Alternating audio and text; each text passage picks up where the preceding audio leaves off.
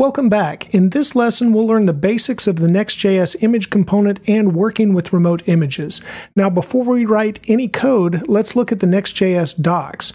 And we can see the image component here in the Next.js docs. If we scroll down, we see a simple use of the image component. So we import it, and then it needs a source, width, height, and alt attributes.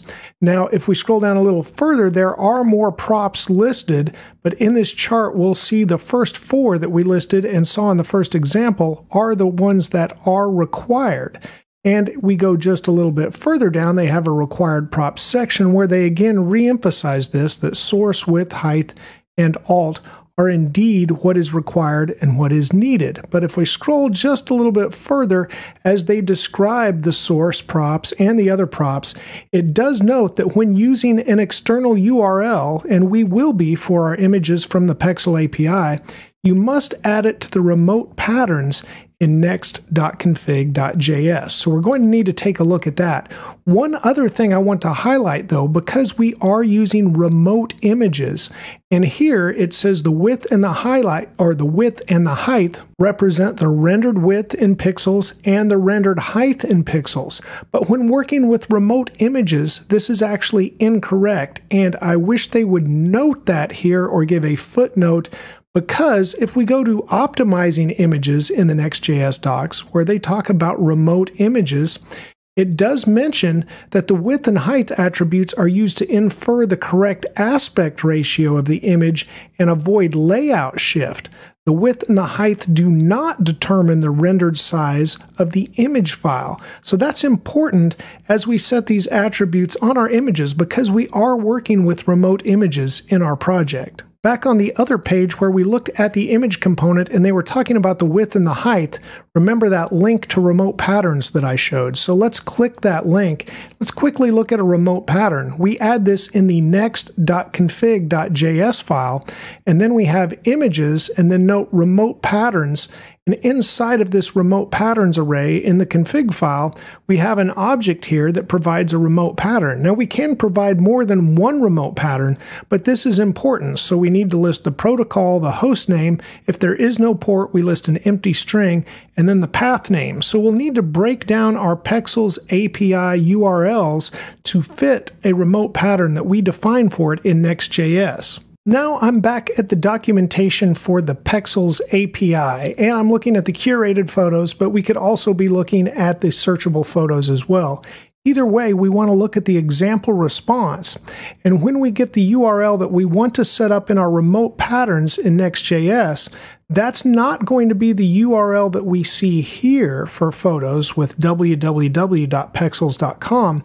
Actually, remember, we're using the large image, so we're getting that from the source object from the photo.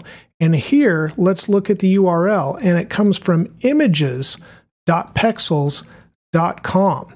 So our URL that we set up in the remote patterns is going to be HTTPS, and then we're going to have images.pexels.com.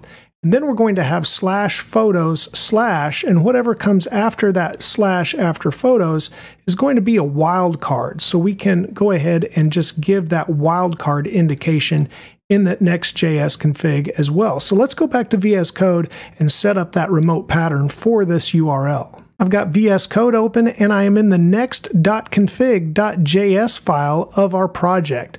And so here we want to start inside this object that is next config. Right now it is just an empty object. But inside here we want to say images, and then we want an object there, and then we want to say remote patterns. Now this is an array because you could have more than one remote pattern per project. Each remote pattern is defined with its own object, and it's going to have a protocol, and then that protocol is going to be HTTPS. Then it's going to have a host name, and this host name is going to be images.pexels.com. Then we're going to have a port, and that is an empty string. Then we're going to have a path name. Here we're going to say /photos/ and then 2 asterisks indicates the wildcard. Essentially, we're good with anything that comes after /photos/ in the URL. And with this complete, we'll be able to bring in those images from Pexels and optimize them with the Next.js image component. Now let's go back to the components directory that we created inside of the app directory. Here we want to create a new file, and I'm going to call this img and then container with a capital C.tsx. So we're making our own image container component, and we're going to use the Next.js image component inside of it. So I'm going to start at the top with an import type, and here I want the photo type we defined inside of our models/images file. After that, I want to import image. This is going to come from next/image. Now I need to define a type for this component as it's going to receive a prop. So I have type props, set this equal to an object that has a photo property, and it's going to be the photo type. So a very easy props to define. Now let's go ahead and say export default function image container, and inside we'll receive the photo. And then we can just show once again the props over here. So with that said, we're now ready to create our return inside of this functional component. So we'll have a return and parentheses. Now here we're really ready to grab some code from our pre-existing gallery component, because everything we had inside of our map here, which was our div that was empty, and it was just a gray square in the last lesson, we'll go ahead and cut that out of here for now. We'll come back and put our image component in here after we've completed it. But now we can pull this back to the image component we are creating, because we're going to return that div as a parent for everything else. So let me go ahead and create some space between the opening and closing tags. I'll scroll this over and press Alt-Z so any code wraps down that needs to. And now this will be a simple component to start out, and hopefully we can keep it that way. We'll use the Next.js image component. I'll come down to the next line and we'll set the source attribute, and this will be equal to the photo.source.large. After that, we're going to use the alt attribute, and this will be photo.alt.